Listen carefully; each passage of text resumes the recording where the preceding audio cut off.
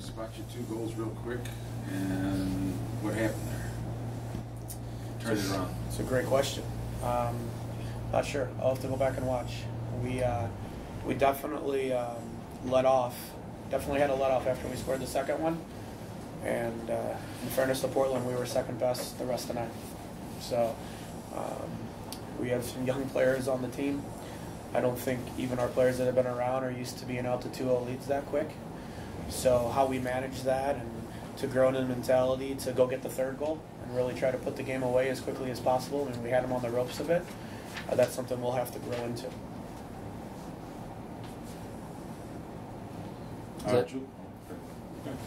Was that a little bit of identity change? A little bit, like going up quick? I'm not sure what our identity is right now, to be honest. You know, the identity we had the last 2 years definitely would not have seen us lose out on as many first and second balls as we did tonight. I know we had a lot of fouls in the first half, but our fouls were pushing somebody in the back or clipping somebody in the heels. Julie had 2 fouls that count, but yeah, we were just second best. I mean, they got the better of us on first balls, second balls, and the 50-50 balls. You know, Portland's good. I mean, they've got a good team, so we'll have to figure out something different when we get them next time. Julie, can you talk about the save that you made with the header on the line or above the line there? I headed it out. I mean, we kind of talk about it. I'm with KK as well, and I know what KK's blocking, and I know what's open. So as the ball went over me, I didn't really have anything to do except for save or get whatever spot KK couldn't get. So luckily the ball went to me and got it figured out. Good answer. One other follow-up question. What about the defense that you saw in the back? How did they kind of work well, especially in the second half going against the wind? What did you see? We're definitely, as games go on, are getting better and better, and we kind of lost some grit, I think, towards the second end, or the second half as well. So I think as long as we tighten up our lines and just a few things that we need to fix as well, but at the end of the day, I feel like we were pretty solid and on the same page, minus a few plays. Karina, on the goal that Sinclair scored, Tobin was all over the place and sent the ball in. What were you watching at that time? The ball. I think it was just a bit of a scramble. He was trying to find the ball, and Sink hit the ball well, as she usually does. So disappointed in it, you know.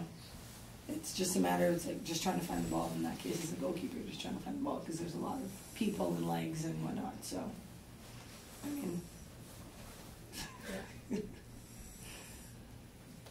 I mean, we hate giving up goals. So it doesn't matter what kind of goals it is. We're disappointed to allow them to come back. We're frustrated, but it's a great lesson to learn early in the season. As Rory was talking about last Red Stars are a team of grit and relentless, and we're going to get that DNA back. So I think it sucks, but it's a great lesson for us, and especially the younger kids to learn early in the season.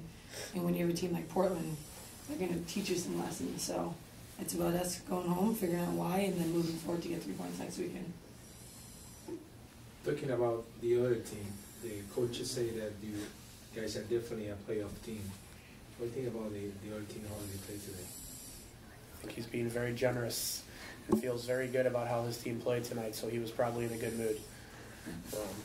We have aspirations to be a playoff team and more, but we obviously have some things we're going to have to get better at, and we're going to have to continue to grow as a group and figure out who we're going to be this year and who's going to lead that charge.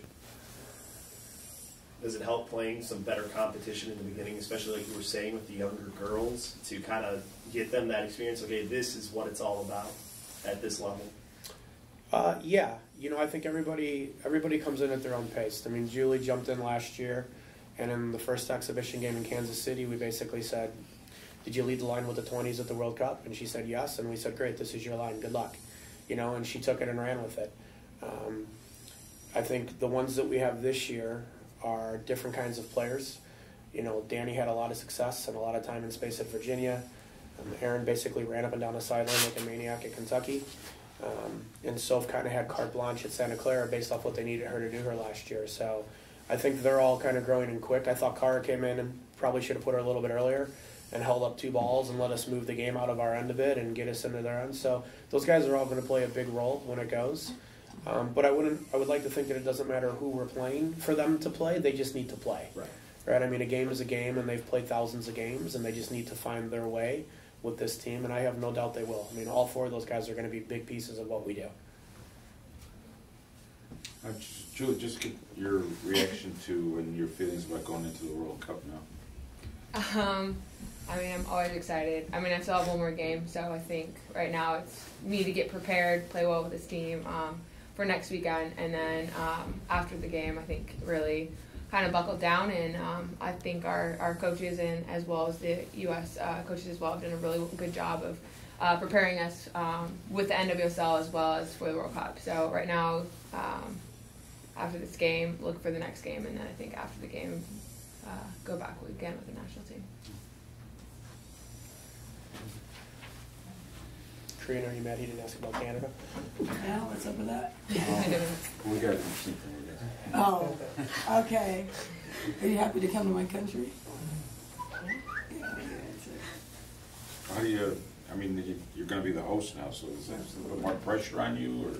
No, I think we're embracing it. I mean, whenever you get to host a World Cup, it's an opportunity. And as you guys have seen here in this country, it's an opportunity to inspire a generation and a nation. So we're embracing it. We're looking forward to it. I mean, it's an absolute honor. Like, just you asking her that question, I'm smiling because I'm like, wow, we got a World Cup at home. So, you know, it's something we're looking forward to, and from so many aspects. But it's going to be fun, and you know, I just love playing with this girl. I love coming back into the club and playing with the internationals and playing with the rookies and playing.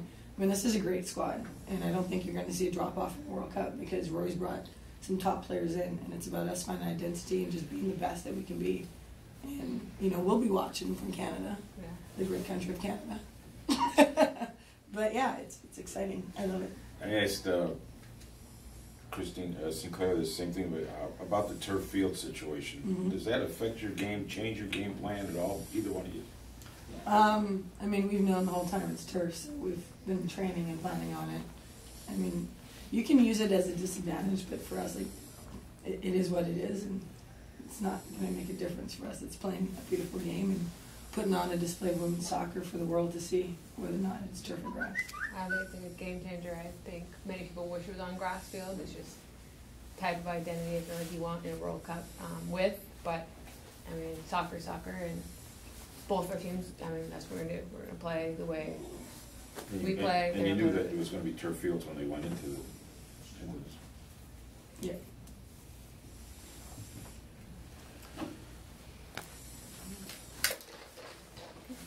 Thanks for coming. Go Hawks. Good luck. It's over? Yeah. Now we just need the Blues to lose.